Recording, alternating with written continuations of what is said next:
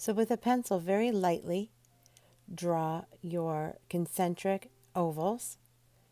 I'm going very fast because my video is sped up, but do it very lightly and very carefully all over your paper. You want them to look like rain puddles.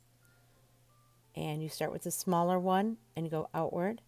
And then you're going to take a crayon, a white crayon, and press down very hard so that you are making a resist. If you have oil pastels, that would work even better. But you want to press down very hard and go over each one of those lines and press down very, very hard, because we are making our picture look like David Hockney's rain puddles.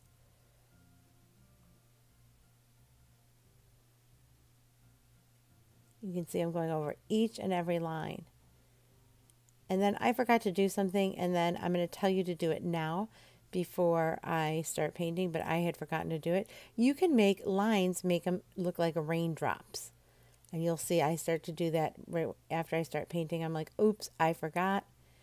And you want your paint to be very thin. You don't want it to be very thick, because the thinner the paint, the more the resist will show up.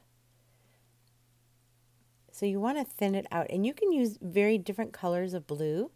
I use light blue, I use dark blue, I use kind of a blue-green, because I want it to look also like a piece of art, not just... So you can see here I'm going in and I'm very hard putting in some raindrops, which look like lines that go on a diagonal, which means they're not straight up and down. And then I go over and I very lightly with a wash color over my painting. Now the reason why I'm going over lightly is because it's always easier to go darker, but you can't go lighter. So I start out light, and if I want to, I can go darker, but I can't go lighter.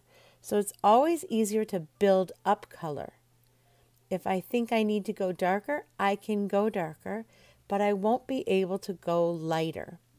So I want you to learn that trick, that if you want to go darker, you can go darker, but you can't go lighter. So I start out very light, and I'm mixing my shades of blue. And then at the very end, you're going to see me take a paper towel or a piece of Kleenex, and I'm going to blot it, which means tap, tap, tap it around my paper to make a very cool effect, to make it look like it's rained, or it's kind of modeled around, and it leaves a very cool effect on my paper. And it's a little bit different than the salt, and it just makes it look a little bit different and a little bit more interesting. Good luck. I cannot wait to see how yours turns out and if they look like David Hockney's.